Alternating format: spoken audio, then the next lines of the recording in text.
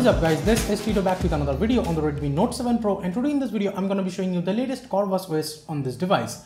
And this I'm doing kind of an experiment with this video because I'm shooting this video on the Redmi K20 Pro on 4K 60 FPS so that I can upload on full resolution. So I'll try editing the first 4K 60 FPS video right now. But let me start off this video with the latest Corvus 15. So here the CorvusOS version is 15 and it says Ravenclaw official build. The update version is of 27th March 2021 and there are two separate versions. One includes the GApps and one doesn't. So of course I have flashed the included GApps version, and if you don't know how to flash this ROM on the Redmi Note 7 Pro, you can click on the card right over there. Jumping into the Android version, this is how it looks like. We have the Corvus logo up top and the Android version is of course Android 11 here as you can see, and it says Ravenclaw as the Corvus version. The maintenance name is Tamiz Arasan over here, and the phone specification it shows this is the 4GB RAM variant of the Redmi Note 7 Pro. The security patch is latest of March 5th 2021. Then we have the build date over here showing as 26th March 2021, and the SLN status is enforcing. The stock kernel says March 2077, so that's pretty cool. Let me go back from here. Let's jump into the system panel. We still do not find any system updater over here. So that's how it is. And we have the gesture settings, and from here we have the swipe to take screenshot option. So of course you can take a screenshot, and there is a scrolling option, then delete and edit option also. Let me go back. We have the power menu option over here, but the advanced reboot and stuff is not here. Those things are there in the customization. I'll show that to you later on. In the system navigation gestures, we of course have this gesture navigation option. In the settings, we get the gesture bar length, then the dead zone and stuff. Back gesture animation is there, then the left edge, right edge, etc. customization is there. You can also enable haptic feedback if you want to, but there is no option to actually customize the thickness of this pill bar. There is the 2 button and 3 button navigation as well.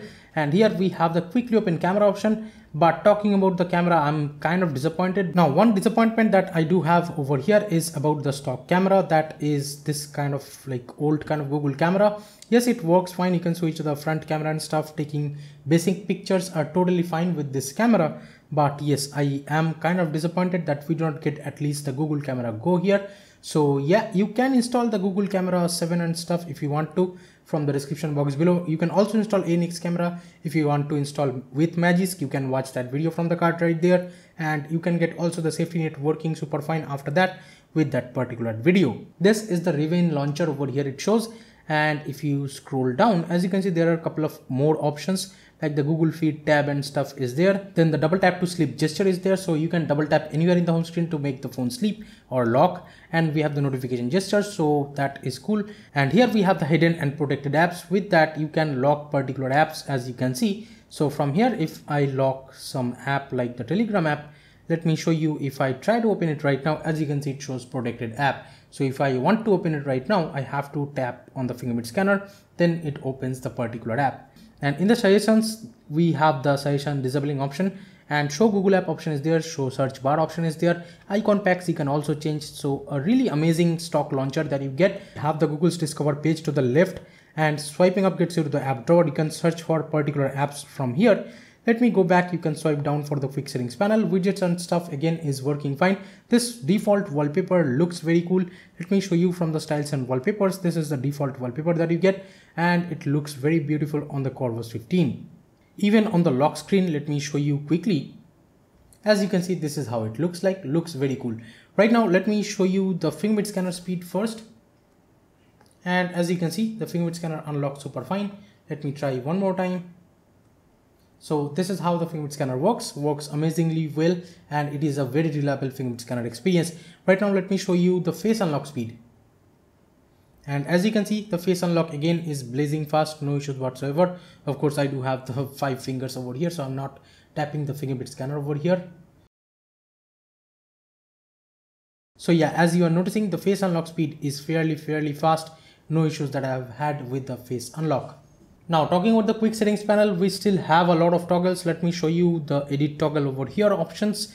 Like here you get all of these quick toggles that you can edit and add. We also have the gaming mode if you want to add that. Right now let me show you the things which I have added, and here we do get the Android 11 screen recorder, and with that you can record the device audio and the microphone audio at the same time, so that's great. Other than that, we have the reboot toggle too, so you can directly reboot to recovery or fast boot from here. Then we have the heads up disabling option. Then the volume panel is also there. So this is how the volume panel looks like, and it has a square rounded kind of look. You can also expand the volume panel just like this over here. As you can see, works fine. And then there is the gaming mode, which you can enable from here, of course, but you have to tap and hold on it, I guess, and add the gaming apps. We also have the FPS info overlay, and as you can see, the FPS comes on the top right of the screen, and yeah, it is a pretty big like font. I like this one. And inside themes, we have the pitch black and stuff. If you want to enable the pitch black dark theme, you can of course use them from here. In the settings panel, this is how it looks like. We have the Raven's Lair and the Raven themes over here separated. Right now, they do not appear in the settings options, so they have moved on the top part over here. In the violet parts, we have the smart charging, then the SLNX mode and stuff. Then we have the display KCL options. Let me go back. We have the FPS info overlay again and the USB 3.0 kind of fast charging. We have the clear speaker option, and then there is a Mi audio enhancer, and with that you can set the option to the youth edition, and sound quality via the headphone jack and Bluetooth as well should be really good over here. No issues with that. Then if you scroll down, we have the choose preset option too for the Mi audio direct. You can also adjust the intensity of the vibrator motor and also the torch itself. So that is good. And the torch and stuff should be working fine here. No issues with that. Now let's jump into the battery settings. This is how it looks like. We have this kind of battery settings look. If you tap here, it will show you the full battery usage, of course. And the animations looks very cool over here. And there is the thermal profile and stuff. I did change it for the benchmarking apps. And you can also set it to the gaming apps and stuff. And with the battery saver, you can put the extreme battery saver on. Sometimes the battery just like force closes, I don't know why, but these fonts, default fonts, looks very cool over here in the settings. Like it separates a lot of things over here, like with the accent color and a little bit boldness it has. And adaptive battery also is there, and we have the design battery capacity, then the current battery capacity, charging cycle and stuff. Battery temperature is also there. By the way, the 18-watt fast charging is also working fine here. Then there is the screen on time and stuff. I would say you can get 5 to 6 hours of screen on time easily on this ROM. No issues whatsoever. In the display settings, we have the brightness level and stuff. Dark theme you can enable, and we have the live display option over here. Then we have the adaptive brightness or auto brightness. Then we have the display size, the DPI, and we have the lock screen settings. From here we have the always show time and info, so that's the always on display. And we have the double tap to wake and enable blurs option. Right now, let me go into the sound settings. This is how it looks like. Again, the animations looks very beautiful. And if you scroll down, we have the volume steps, vibrate for calls. And let me scroll down more. We have the screenshot sound, touch vibration, touch sound, etc. options. Let me go back. We have the Raven's Lair options over here. So this is where you find all the customizations. And in the notification settings, we have the ambient option, battery charging light over here. And we have the heads up disabling option and the notification headers and stuff. Let me go into the gesture settings, and over here we have the brightness control. So you can adjust the brightness just by sliding a finger on the status bar, as you are noticing. This feature is really helpful for me at least, and I do use it on a daily basis. Works great. We have the double tap to sleep over here on the status bar, double tap to sleep on the lock screen. Then we have the screen off, power button, toggle torch and stuff in the gestures. Then inside MISC, we have the gaming mode. Then the status bar items are there. So you can enable the VoLTE icon, headset, Bluetooth, etc. icons from here. But I don't have a SIM card in it, but VoLTE calls and stuff should be working fine. Full screen apps mode is there. You can set it per app. In-call vibration options are there. Then we have the animation style and stuff. Let me go back. We have the lock screen settings, and inside lock screen items, we have the always on charging again.